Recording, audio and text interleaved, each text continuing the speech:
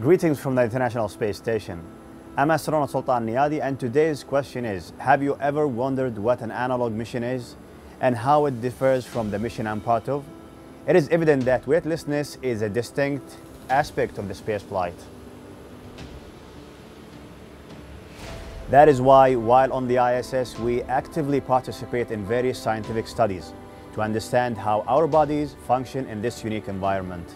Before conducting studies on the ISS, scientists often perform similar research on Earth in controlled physical models called analog.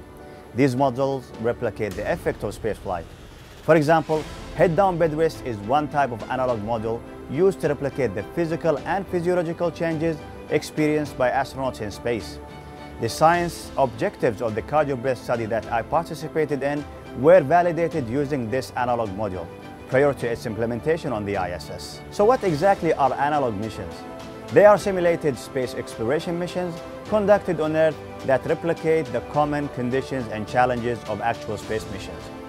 Analog astronauts live and work in closed habitat, just like an actual astronaut, experiencing isolation, confinement, limited resources, and communication delays. Analog missions provide opportunities to understand the different aspects of spaceflight, developing countermeasures, and train astronauts with new technologies and skills for future missions.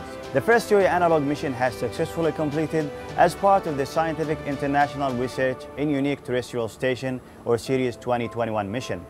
Analog astronaut Al participated in an 8-month isolation study at Sirius facility in Russia's Institute for Biomedical Problems or IMBP, concluding 70 experiments. These included 5 experiments from 4 universities in the UAE, covering the fields of psychology, physiology, and biology. One of the scientific studies that has been conducted by researchers from Mohammed bin Rashid University of Medicine and Health Sciences, or MBRU, in collaboration with partners from Austria and Canada, focused on understanding the impact of isolation on cardio-postural interaction. Thank you for joining me today.